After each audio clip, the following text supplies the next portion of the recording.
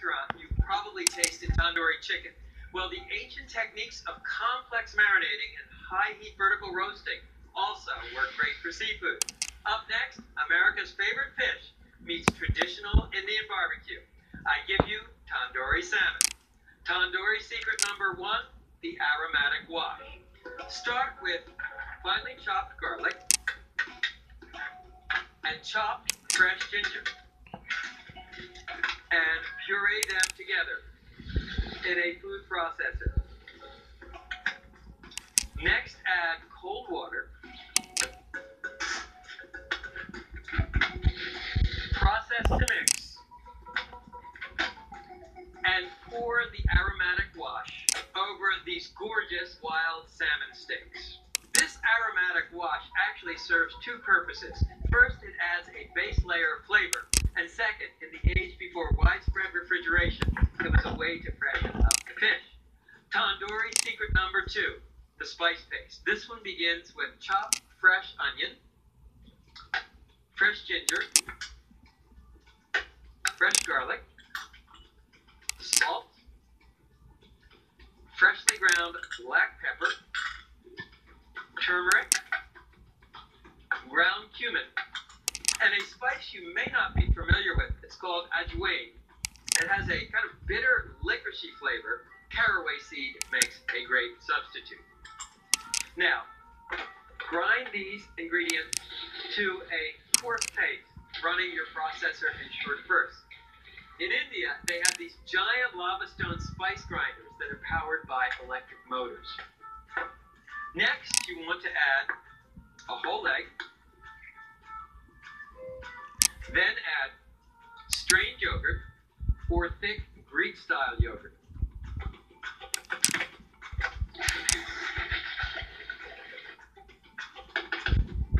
One final ingredient, chickpea flour, known in India as besan. Chickpea flour is made from ground chickpeas or garbanzo beans and has an earthy flavor. It helps thicken up the marinade so that it will cook into a savory crust. Spread about 1/3 of the spice paste on the bottom of a non-reactive baking dish. Then fish your salmon steaks out of the aromatic wash and arrange them on top of the spice paste.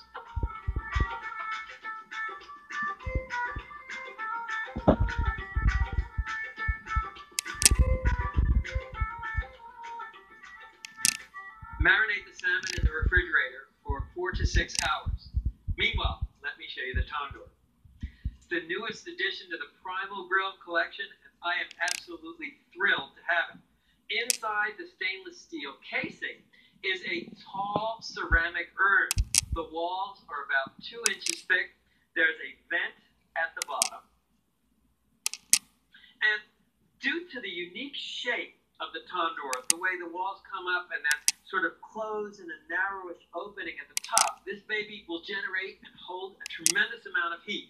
We're actually cooking at 700 to 800 degrees. This is a sort of a half Mississippi fire inside.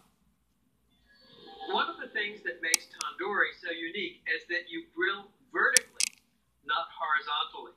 And you cook the fish on this long, slender metal spit. So what you want to do is take a piece of fish and pierce it on the diagonal.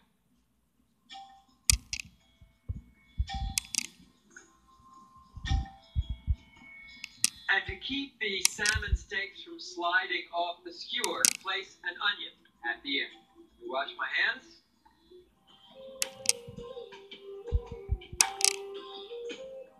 Take the skewer with the tandoori salmon and insert the entire skewer in the tandoor. The bottom of the skewer rests on the bottom. Cooking time is really fast, somewhere between 5 and 8 minutes. The tandoor is an unbelievably efficient live fire cooking device. It cooks not only with the direct heat from the charcoal, but with the radiant heat from the thick ceramic walls.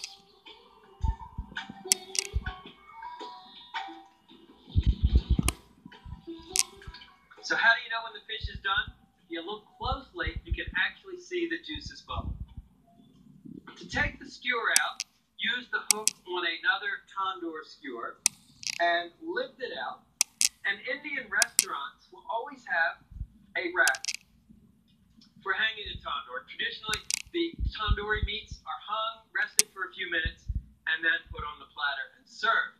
Be very careful not to touch the tops of these hooks. They are excruciatingly hot. Take it from me.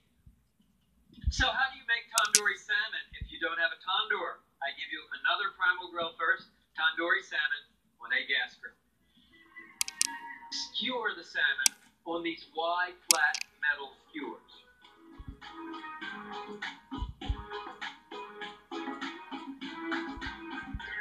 In North America, most of our grilling is done on grills with grill grates, but if you cook tandoori salmon this way, the chickpea flour coating would stick to the grill grate. Now, in India, direct grills would not actually have grill grates. They'd be metal box with coals at the bottom, and you would stretch the kebabs across the sides of the grill. What I've done here is arrange two metal bars across the grill grate. So when I take the salmon and I put it on the grill, the fish is actually suspended above the grate. That way the chickpea flour spice paste cooks without sticking to the grill grate. Close the grill. Cooking time here, about 6 to 8 minutes per side.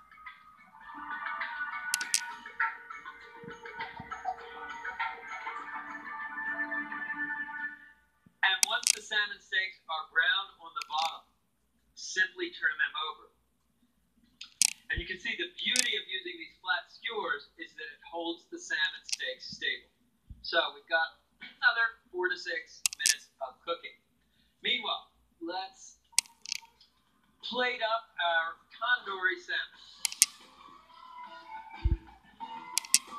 And one final touch, Indians baste tandoori with melted butter just before serving.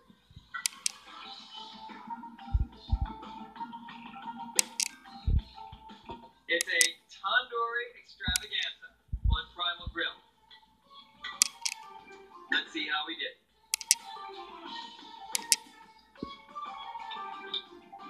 First of all, it's really gorgeous. And if you look, see that chickpea flour marinade cooked to a hard crust. And the fish is incredibly moist. There's a peppery bite from the ginger, kind of tang of the yogurt. It's like an Indian spice market in your mouth.